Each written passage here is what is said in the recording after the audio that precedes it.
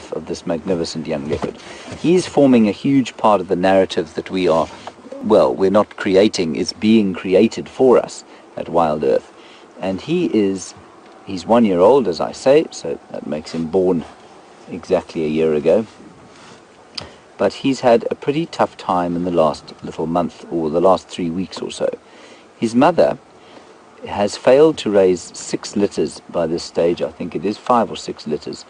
Anyway, she's 9 years old, and that's unusual. She's either been very unlucky, or there's something else amiss. And I tend towards the latter. Scott definitely tends towards the former. He just thinks she's been very unlucky.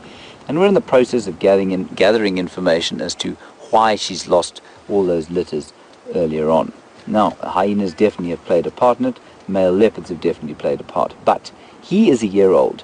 Now, the normal birthing interval for a female leopard is about 18 months to 3 years. Now, she has just mated again with 2 males.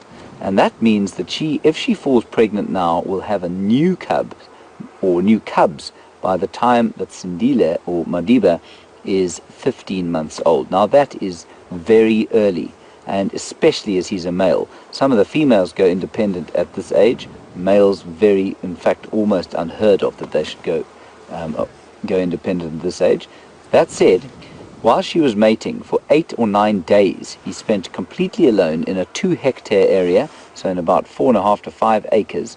He spent on his own, and he actually did an incredible job. We think he killed a steenbok. He definitely killed a few francolins. He never looked thin, and he always looked okay. And we wondered if she'd ever come back and fetch him, and she did. She brought him here. She obviously fed him last night.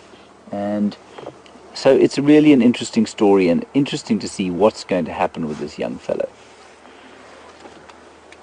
Tired young fellow, should I say.